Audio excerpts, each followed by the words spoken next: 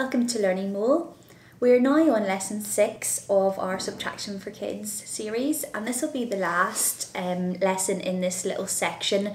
This would be your sort of age group, Key Stage 1, sort of from anything 3-4 years old up to 7-8 years old. So we will then move on to the second session. What we really want to focus on this one, and it's a very short video, is just basically mathematical vocabulary. Mathematical vocabulary is so important, and it's so important to get it into children's heads at a very young age, because they will be exposed to this vocabulary as their mathematical journey continues. And if they are aware of the different terms and are using a range of different mathematical vocabulary from an early age, it makes life so much easier for them, because they won't always be presented with the same words. They won't always be just asked to subtract. They will be asked to use subtraction in lots of different ways. So I'm just going to give you a sample of the vocabulary that you'd be using with your child at this level.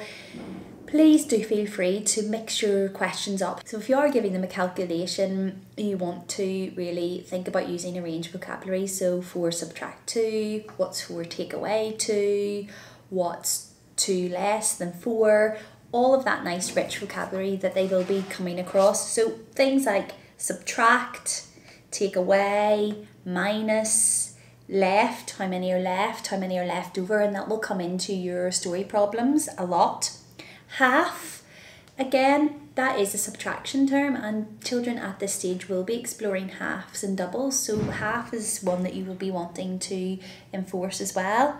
How many fewer and how much less is. So really using all those different terms in different circumstances, different situations, just to expose your child and actually get them comfortable with using those terms as well.